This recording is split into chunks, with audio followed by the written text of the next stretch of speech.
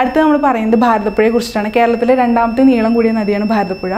ഭാരതപ്പുഴയുടെ നീളം നമ്മൾ പഠിക്കണം 209 കിലോമീറ്ററാണ്. തമിഴ്നാട്ടിലെ ആനമലയിൽ നിന്നാണ് ഭാരതപ്പുഴ ഉത്ഭവിക്കുന്നത്. ആനമലയിൽ നിന്ന് ഉത്ഭവിച്ചിട്ട് പാലക്കാട് ചുരത്തിലൂടെയാണ് അത് കേരളത്തിലേക്ക് പ്രവേശിക്കുന്നത്.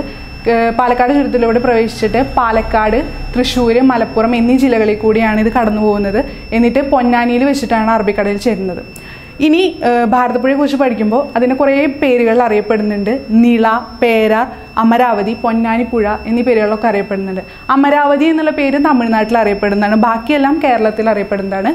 ഇനി ഒരുപാട് വിശേഷണങ്ങൾ ഭാരതപ്പുഴയ്ക്കുണ്ട്. ഒന്ന് കേരളത്തിൻ്റെ നൈൽ അല്ലെങ്കിൽ കേരളത്തിൻ്റെ ഗംഗ എന്നീ പേരുകളിൽ അറിയപ്പെടുന്ന നദിയാണ് ഭാരതപ്പുഴ.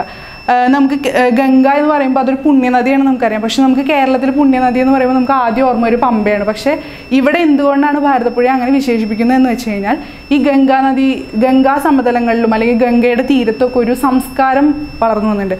അതുപോലെ കേരളത്തിൽ ഒരു നല്ല സംസ്കാരം ഉണ്ടാക്കിയിട്ടുള്ള നദിയാണ് ഭാരതപ്പുഴ. ഭാരതപ്പുഴയുടെ തീരങ്ങളിലാണ് കൃഷിയും അല്ലെങ്കിൽ അതുപോലെ ഒരു സംസ്കാരം രൂപപ്പെട്ടു വന്നിട്ടുള്ളത്. അതുകൊണ്ടാണ് കേരളത്തിലെ ഗംഗ എന്ന് പറഞ്ഞിട്ട് ഭാരതപ്പുഴയെ നമ്മൾ വിശേഷിപ്പിക്കുന്നത്. അതുപോലെ തന്നെയാണ് നൈൽ. കേരളത്തിൻ്റെ നൈൽ എന്ന് പറയുന്നത് നൈൽ നദീതട സംസ്കാരങ്ങളുണ്ട്. അതുപോലെ കേരളത്തിൽ അതുപോലെ കേരളത്തിൽ ഭാരതപ്പുഴയ്ക്ക് ഉള്ളത് കൊണ്ടാണ് കേരളത്തിൻ്റെ നൈൽ എന്ന് ഭാരതപ്പുഴയെ വിശേഷിപ്പിക്കുന്നത്. ഇനി നമുക്ക് പറയാനുള്ളത് പ്രധാനപ്പെട്ട കേന്ദ്രങ്ങളാണ്. ഭാരതപ്പുഴയുടെ തീരത്ത് ഒരുപാട് പ്രധാനപ്പെട്ട കേന്ദ്രങ്ങളുണ്ട്. ആദ്യമായിട്ടുള്ളത് ലക്കിടി. ലക്കിടി എന്ന് പറയുന്നത് കുഞ്ചൻ നമ്പ്യാർ ജനിച്ച സ്ഥലമാണ് ലക്കിടി. അതുപോലെ കേരള കലാമണ്ഡലം സ്ഥിതി ചെയ്യുന്നത് തൃശ്ശൂർ ജില്ലയിലെ ചെറുതുരുത്തിയിലാണ്. അതും ഭാരതപ്പുഴയുടെ തീരത്താണ്. കേരള കലാമണ്ഡലം പറയുമ്പോൾ നമുക്ക് 2 പോയിന്റ് കൂടി പറയാം. അത് സ്ഥാപിച്ചത് 1930 വള്ളത്തോൾ നാരായണ മേനോനാണ്. അത് എപ്പോഴും ചോദിക്കുന്ന ചോദ്യമാണ്. അപ്പോൾ അതുകൂടി ഒന്ന് ഓർത്തിരിക്കുക. ഇനി അടുത്തത് സ്ഥലമാണ് തിരൂർ തുഞ്ചംപറമ്പ്. എഴുത്തച്ഛൻ്റെ ജന്മസ്ഥലമാണ് തിരൂർ തുഞ്ചംപറമ്പ്. അതുപോലെ തന്നെ തിരുനാവായ നമുക്ക് പറയാം ഏറ്റവും പ്രസിദ്ധമായിട്ടുള്ള സ്ഥലമാണ്. മാമാങ്കം നടന്നിരുന്ന സ്ഥലമാണ് തിരുനാവായ, മലപ്പുറം ജില്ലയിലാണ്. തിരുനാവായയെക്കുറിച്ച് പറയുമ്പോൾ നമുക്ക് മാമാങ്കത്തെക്കുറിച്ച് കുറച്ച് കാര്യങ്ങൾ പഠിക്കാം. അതായത് കേരളത്തിൽ ആദ്യമായിട്ട് മാമാങ്കം നടന്ന വർഷമാണ് AD 829. അവസാനത്തെ മാമാങ്കം നടന്ന വർഷം AD 1755. ഇത് രണ്ടും ഒരുപാട് തവണ ചോദിച്ചിട്ടുണ്ട്. പിന്നെ നമുക്ക് പറയാനുള്ളത് ഭാരതപ്പുഴയ്ക്ക് ഒരുപാട് പേരുകളുണ്ട് പറഞ്ഞു. അതുപോലെ എഴുത്തച്ഛൻ ഭാരതപ്പുഴയെ വിശേഷിപ്പിച്ച പേരാണ് ശോകനാശിനിപ്പുഴ. ശോകനാശിനിപ്പുഴ എന്ന് ഭാരതപ്പുഴയെ വിശേഷിപ്പിച്ചത് എഴുത്തച്ഛനാണ്. ഇനി ഭാരതപ്പുഴയുടെ പോഷക നദികളെ കുറിച്ചിട്ടാണ് നമ്മൾ പറയുന്നത്. ഭാരതപ്പുഴയുടെ പ്രധാനമായിട്ടും 4 പോഷക നദികളാണുള്ളത്. ഗായത്രിപ്പുഴ, കണ്ണാടിപ്പുഴ, കൽപ്പാത്തിപ്പുഴ, തൂതപ്പുഴ. ഇത് പഠിക്കാൻ നമുക്ക് വേണമെങ്കിൽ ഒരു കോഡ് ഉപയോഗിക്കാം. കണ്ണാടി നോക്കി തൂത്തുകൊണ്ടിരുന്ന ഗായത്രി കാൽ വഴുതി ഭാരതപ്പുഴയിൽ വീണു എന്ന് പഠിച്ചു കഴിഞ്ഞാൽ നമുക്കിതിൽ 4 നദികളും കിട്ടും. അതല്ലെങ്കിൽ ഇതൊന്ന് ഓർത്തിരുന്നാലും മതി. അപ്പോൾ ഇതിൽ കുറച്ച് പ്രാധാന്യമുള്ളത് എന്താണെന്ന് വെച്ച് കഴിഞ്ഞാൽ PSC ചോദിച്ചിട്ടുള്ളത് കണ്ണാടിപ്പുഴ ഭാരതപ്പുഴയുമായി ചേരുന്ന സ്ഥലം അത് പറളിയിലാണ്. പാലക്കാട് ജില്ലയിലെ പറളിയിൽ വെച്ചിട്ടാണ് കണ്ണാടിപ്പുഴ ഭാരതപ്പുഴയിൽ ചേരുന്നത്. അതുപോലെ ഗായത്രിപ്പുഴ ഭാരതപ്പുഴയിൽ വെച്ച് ചേരുന്നത് മായന്നൂർ വെച്ചിട്ടാണ് ഗായത്രിപ്പുഴ ഭാരതപ്പുഴയിൽ ചേരുന്നത്. ഇത് രണ്ടും ഒന്നും ഓർത്തിരിക്കുക. അതുപോലെ തൂതപ്പുഴയുണ്ട്. തൂതപ്പുഴ ഒരു പ്രധാന പോഷക നദിയാണ്. തൂതപ്പുഴയുടെ പ്രത്യേകത എന്താണെന്ന് വെച്ച് കഴിഞ്ഞാൽ സൈലന്റ് വാലി, കേരളത്തിലെ രണ്ടാമത്തെ വലിയ നാഷണൽ പാർക്കായിട്ടുള്ള സൈലന്റ് വാലിയിൽ നിന്ന് തുടങ്ങുന്ന പുഴയാണ് തൂതപ്പുഴ. അപ്പോൾ അത് വളരെ ഇമ്പോർട്ടൻ്റ് ആണ്. PSC ഒരുപാട് തവണ ചോദിച്ചിട്ടുണ്ട്. സൈലന്റ് വാലിയിലൂടെ ഒഴുകുന്ന പുഴ ചോദിച്ചാൽ കുന്തിപ്പുഴയും, സൈലന്റ് വാലിയിൽ നിന്ന് തുടങ്ങുന്ന പുഴ ചോദിച്ചാൽ തൂതപ്പുഴയാണ്. തുടങ്ങുന്ന തൂത അങ്ങനെ കണക്ട് ചെയ്തിട്ട് പഠിച്ചാൽ മതി. നമ്മൾ പറഞ്ഞിരുന്നു ഏറ്റവും കൂടുതൽ ജലവൈദ്യുത പദ്ധതികളുള്ള നദി പെരിയാറാണെന്ന്. അപ്പോൾ അതുപോലെ തന്നെ വേറൊരു പോയിന്റാണ് ഏറ്റവും കൂടുതൽ ജലസേചന പദ്ധതികളുള്ള നദി ഭാരതപ്പുഴയാണ്. അപ്പോൾ ഇത് രണ്ടും പഠിക്കുമ്പോൾ 2 കാര്യങ്ങൾ കൂടി ഓർക്കണം. നമുക്കറിയാം ഏറ്റവും കൂടുതൽ കൃഷിക്ക് ആവശ്യത്തിന് അല്ലെങ്കിൽ കൃഷി ഏറ്റവും കൂടുതൽ ചെയ്യുന്ന അല്ലെങ്കിൽ കേരളത്തിൻ്റെ ധാന്യ കലവറ എന്നറിയപ്പെടുന്നത് പാലക്കാടാണ്. അപ്പോൾ ഏറ്റവും കൂടുതൽ ജലസേചന പദ്ധതികളുള്ള നദി ഭാരതപ്പുഴയാകുമ്പോൾ ഏറ്റവും കൂടുതൽ ജലസേചന പദ്ധതികളുള്ള ജില്ല പാലക്കാടാണ്. അതുപോലെ ജലവൈദ്യുത പദ്ധതി ഏറ്റവും കൂടുതലുള്ള നദി പെരിയാറാകുമ്പോൾ ഏറ്റവും കൂടുതൽ ജലവൈദ്യുത പദ്ധതികളുള്ള ജില്ല ഇടുക്കിയാണ്. ഇനി നമുക്ക് പറയാനുള്ളത് മിനി പമ്പ പ്ലാൻ ആണ്. അതായത് ശബരിമല തീർത്ഥാടകർക്ക് സൗകര്യം ചെയ്തു കൊടുക്കുന്ന ഒരു പദ്ധതിയാണ് മിനി പമ്പ പ്ലാൻ. അത് ഏത് നദിയുടെ ഭാഗമായിട്ടാണ് എന്ന് ചോദിച്ചു കഴിഞ്ഞാൽ അതിൻ്റെ ആൻസർ ഭാരതപ്പുഴയാണ്. Mini Pamba plan ഭാരതപ്പുഴയിലാണ്. ഇനി 2 വ്യക്തിത്വങ്ങളെയാണ് നമ്മൾ പഠിക്കുന്നത്.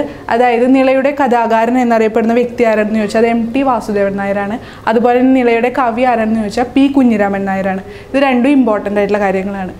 ഇനി കേരളത്തിലെ ഏറ്റവും വലിയ ഡാമായിട്ടുള്ള മലമ്പുഴ ഡാമും ഏത് നദിയിലാണ്? ഭാരതപ്പുഴയിലാണ്. അതും വളരെ പ്രധാനപ്പെട്ട ഒരു പോയിന്റാണ്. അടുത്ത് നമ്മൾ പറയാൻ പോകുന്നത് പമ്പാ നദിയെ കുറിച്ചിട്ടാണ്. കേരളത്തിലെ മൂന്നാമത്തെ നീളം കൂടിയ നദിയാണ് പമ്പാ നദി. പമ്പാ നദിയുടെ നീളം 176 കിലോമീറ്ററാണ്. അത് മൈലിൽ കൂടി നമ്മൾ പഠിക്കണം, 110 മൈലാണ്.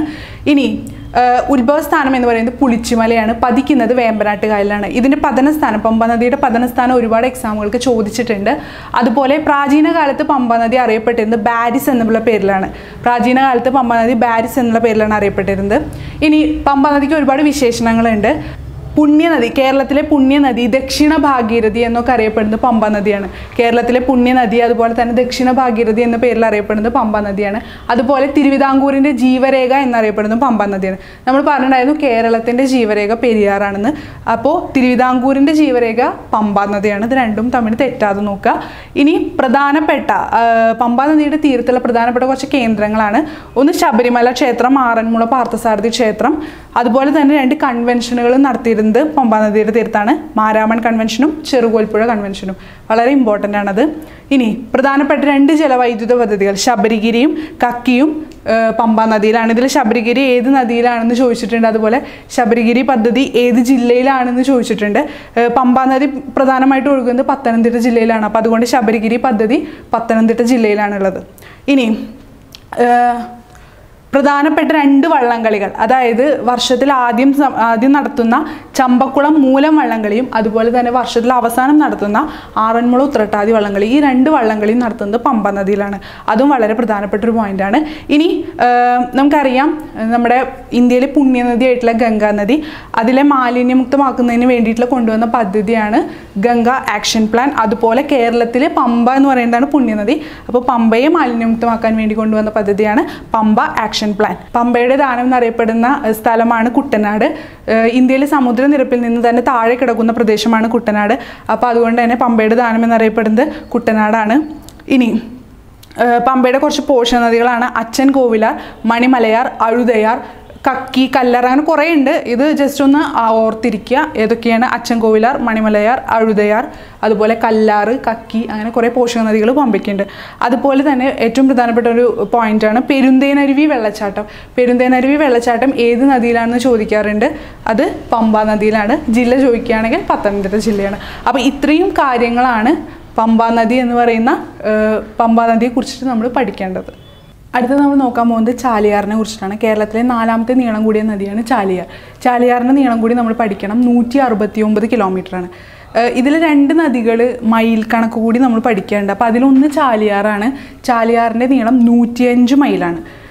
നമ്മൾ നേരത്തെ പമ്പാ നദി പറഞ്ഞിട്ടുണ്ടായിരുന്നു. പമ്പാ നദിയുടെ നീളം നമ്മൾ മൈലിൽ പഠിക്കണം, അത് 110 മൈലാണ്.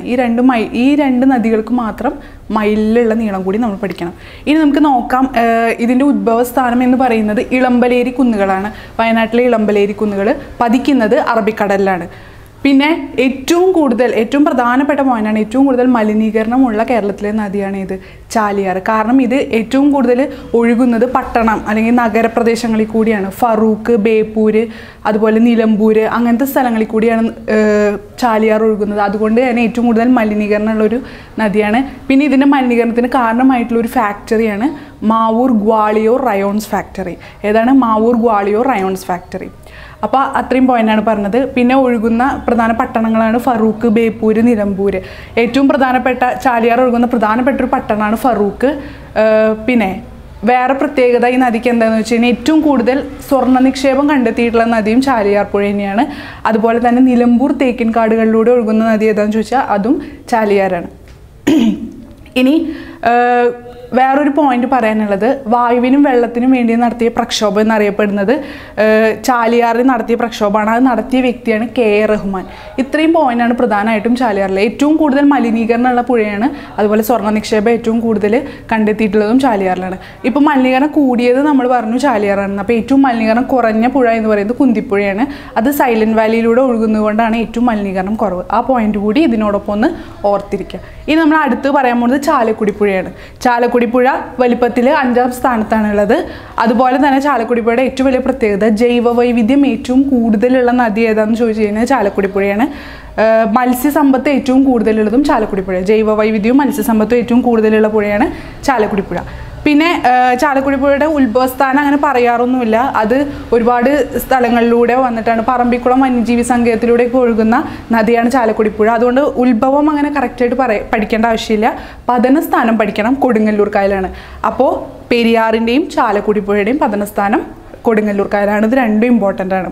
ഇനി പ്രധാനപ്പെട്ട 2 വെള്ളച്ചാട്ടങ്ങൾ, കേരളത്തിലെ ഏറ്റവും വലിയ വെള്ളച്ചാട്ടമായിട്ടുള്ള അതിരപ്പള്ളി അതുപോലെ തന്നെ വാഴച്ചാലും, ഇത് രണ്ടും ചാലക്കുടി പുഴയിലാണ്.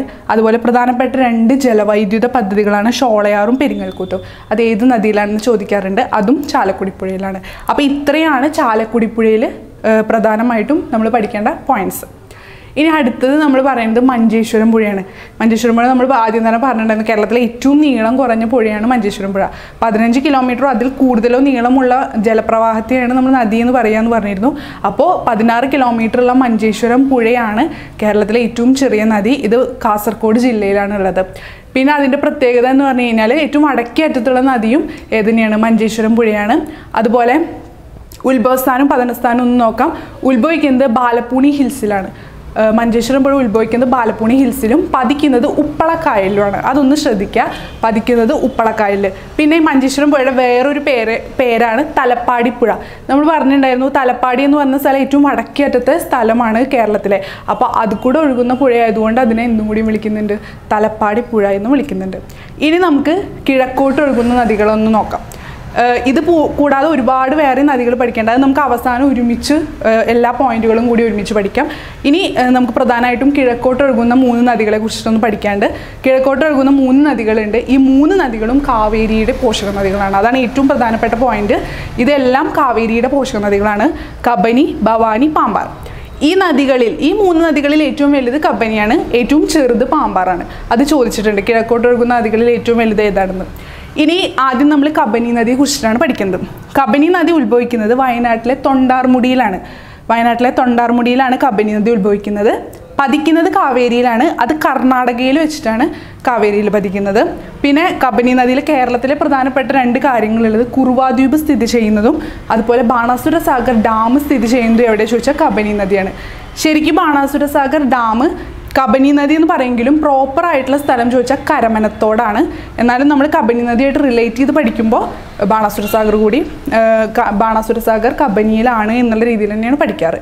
പക്ഷെ പ്രോപ്പർ പ്ലേസ് കരമനത്തോടാണ്. ഇനി പണ്ട് കാലത്ത് കബനി അറിയപ്പെട്ടിരുന്ന പേരാണ് കപില എന്ന പേരിൽ അറിയപ്പെട്ടിരുന്ന നദിയാണ് കബനി.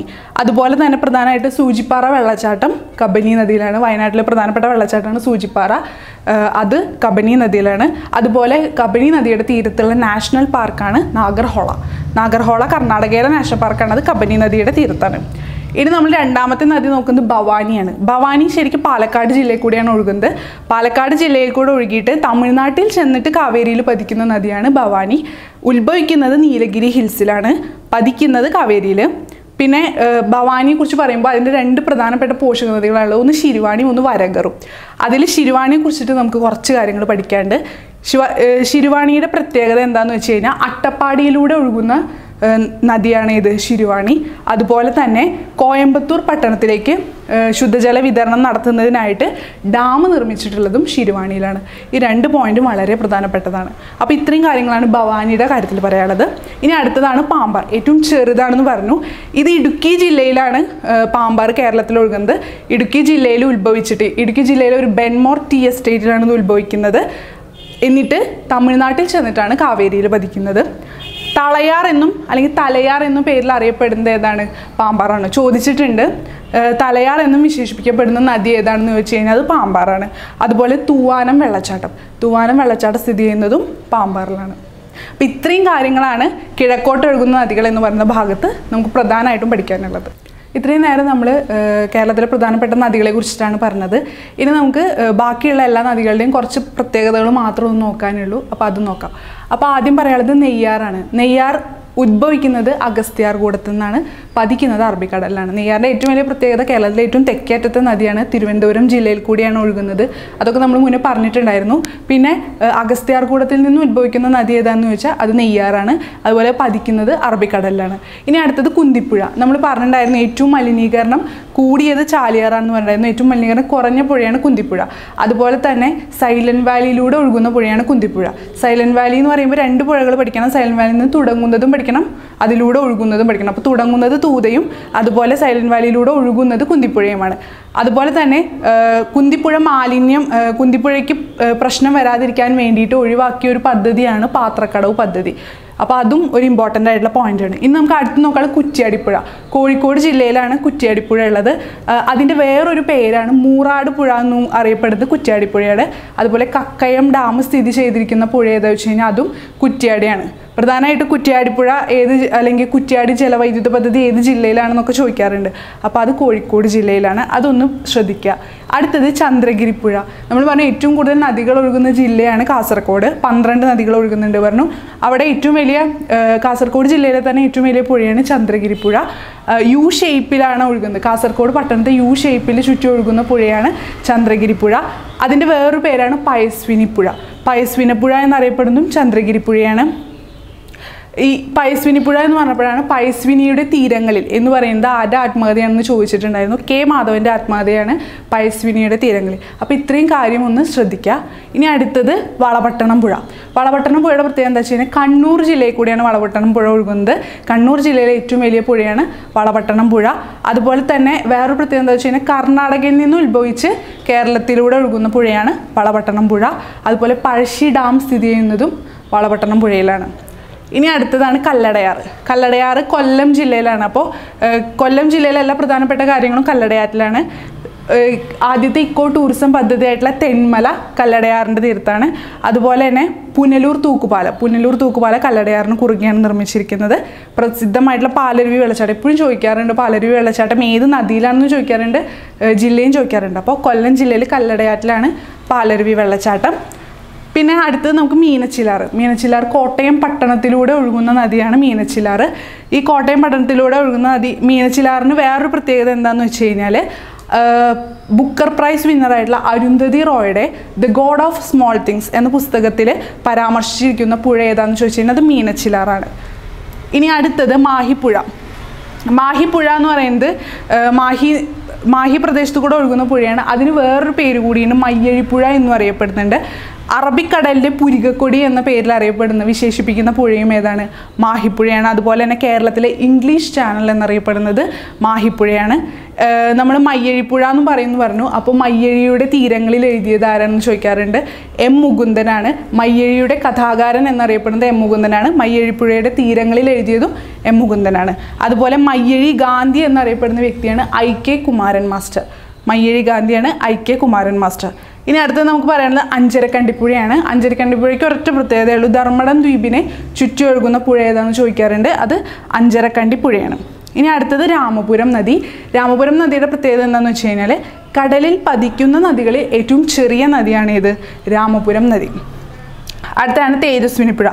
ഇതാകെ കൂടി ഇങ്ങനെ പറയാറുള്ളൂ. തേജസ്വിനിപ്പുഴയുടെ വേറൊരു പേരെന്താണെന്ന് ചോദിക്കാറുണ്ട്. കാര്യങ്കോട് പുഴ എന്ന പേരിലും അറിയപ്പെടുന്നത് ഏതന്നെയാണ്? തേജസ്വിനിപ്പുഴയാണ്. അടുത്തത് ഇത്തിക്കരപ്പുഴ എന്താണെന്ന് ചോദിക്കാറ് വെച്ചാൽ ഇത്തിക്കരപ്പുഴ എവിടെയാണ് പതിക്കുന്നത് എന്ന് ചോദിക്കാറുണ്ട്. പരവൂർ തടാകത്തിലാണ് എന്ത് പതിക്കുന്നത്? ഇത്തിക്കരപ്പുഴ പതിക്കുന്നത്. ഇനി അടുത്തത് ദളവക്കുളം എവിടെയാണെന്ന് ചോദിക്കാറുണ്ട്. ദളവക്കുളം എന്ന് പറയുന്നത് വൈക്കത്താണ് ദളവക്കുളം സ്ഥിതി ചെയ്യുന്നത്. അങ്ങനെ കുറച്ച് ഇതൊക്കെ ഈ ചോദ്യങ്ങളൊക്കെ ഇങ്ങനെ ചോദിച്ചിട്ടുള്ളൂ, അതല്ലാതെ ഇതിനെക്കുറിച്ച് വേറെ ഡീറ്റെയിൽ ആയിട്ട് നമുക്കൊന്നും പഠിക്കാനില്ല. അതുപോലെ പ്രസിദ്ധമായിട്ടുള്ള കുറച്ച് പുസ്തകങ്ങളിൽ നമ്മുടെ കേരളത്തിലെ കുറേ പുഴകളെ കുറിച്ച് പരാമർശിച്ചിട്ടുണ്ട്. അങ്ങനെയുള്ള കുറച്ച് കാര്യങ്ങളാണ് ഇനി പറയുന്നത്. ഒന്ന് വില്യം ലോഗൻ്റെ മലബാർ മാനുവൽ രചിച്ചത് ആരാന്ന് ഇപ്പോഴും ചോദിക്കാറുണ്ട്. വില്യം ലോഗനാണ്. അദ്ദേഹത്തിൻ്റെ മലബാർ മാനുവലിൽ പരാമർശിക്കുന്ന പുഴയാണ് കോരപ്പുഴ. അതുപോലെ OV വിജയൻ്റെ ഗുരുസാഗരത്തിൽ പരാമർശിക്കുന്ന പുഴയാണ് തൂതപ്പുഴ. പിന്നെ SK പൊറ്റക്കാടിൻ്റെ നാടൻ പ്രേമത്തെ പരാമർശിക്കുന്ന പുഴയാണ് ഇരുവഞ്ഞിപ്പുഴ. അപ്പോൾ ഈ 3 പുഴകളും ഭയങ്കര പ്രധാനപ്പെട്ട പോയിന്റുകളാണ്. പിന്നെ അതുപോലെ വേറൊരു പോയിന്റ് ഉള്ളത് അരുവിക്കര ഡാം ഏത് നദിയിലാണെന്നാണ്. അരുവിക്കര ഡാം കരമനയാറ്റിലാണ്, തിരുവനന്തപുരം ജില്ലയിലാണ് സ്ഥിതി ചെയ്യുന്നത്. അപ്പോൾ ഇതൊക്കെയാണ് ബാക്കിയെല്ലാ പ്രധാനപ്പെട്ട പോയിന്റായിട്ട് നമുക്ക് നദികൾ എന്ന് പറഞ്ഞ ടോപ്പിക്കിൽ പഠിക്കാനുള്ളത്.